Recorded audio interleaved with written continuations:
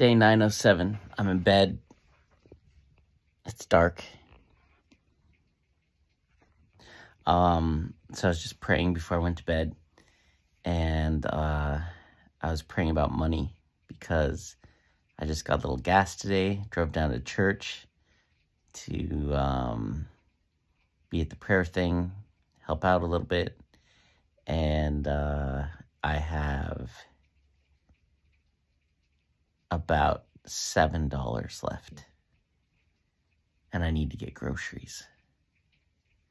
And so I'm praying, and there's just something that hit me like, wait, God, your word says that you'll provide for me, that you know I need food, and that you'll provide it if I seek the kingdom of God first. First seek the kingdom. And I went and I sook the kingdom. I seeked the kingdom tonight, and I've been seeking the kingdom. And then it just hit me like, you're going to honor your word. Like, you're God. You don't go against your word. And your word says that you'll take care of me. If you feed the birds, you'll feed me. And you're not going to let me starve. You're not going to let me go without food.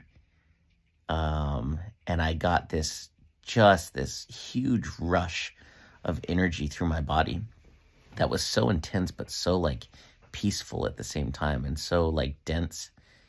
And I was just like, yeah. It was like this knowing, like, yeah, he's going to provide. There will be provision tomorrow. I don't know how, but I don't need to know how. I don't need to worry about how. The only thing I need to know is what his word says. And I don't need to worry about the how. The how is what will stress me out. The how is what creates doubt. You know, we look at like, well, how's God going to do that? Or how's that going to work out? And if we would stop focusing on the how and focus on what he says, what his word says, stop focusing on the how and focus on the word, focus on his promises, then you don't worry about the how. Like, you're not worried. Like, all right, God, your word says that you're not going to let me starve. You will provide food. If you provide for the birds, you will provide for me, and you know that I need food. So, and you are your word, so I will have food tomorrow.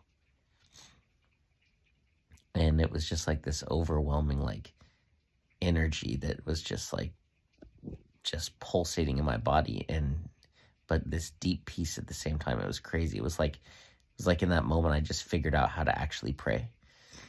That we don't ask for things, we declare things using the word. And that when we declare it using the word, we have to believe it. We have to believe it's true, believe we've received it. So that was just, yeah.